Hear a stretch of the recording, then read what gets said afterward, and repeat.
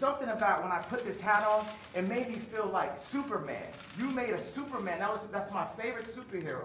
And you made a Superman cape for me also as a guy that looks up to you, looks up to Rapperin, looks up to American industry guys. Non-political, no bullshit, put the beep on it, however you want to do it, 5 seconds delay, and just goes in and gets it done. You know, people expect that if you're black, you have to be Democrat.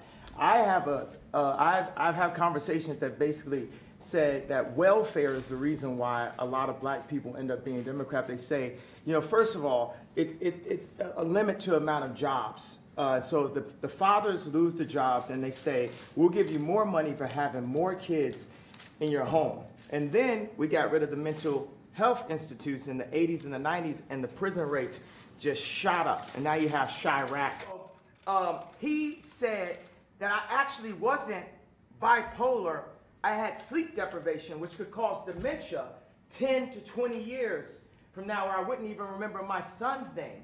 So all this power that I got, and I'm taking my son to the Sox game and all that, I wouldn't be able to remember his name from a misdiagnosis. And what we need is, we can empower the pharmaceuticals and make more money. That's one thing. The liberal would try to control a black person through the concept of racism because they know that we are very proud, emotional people. So when I said I like Trump to like someone that's liberal, they'll say, oh, but he's racist. You think racism can control me? Oh, that don't stop me. That's an invisible wall. I love this guy right here. Let me give this guy a hug right here. I love this guy right here. That's really nice. Yeah. That's really nice.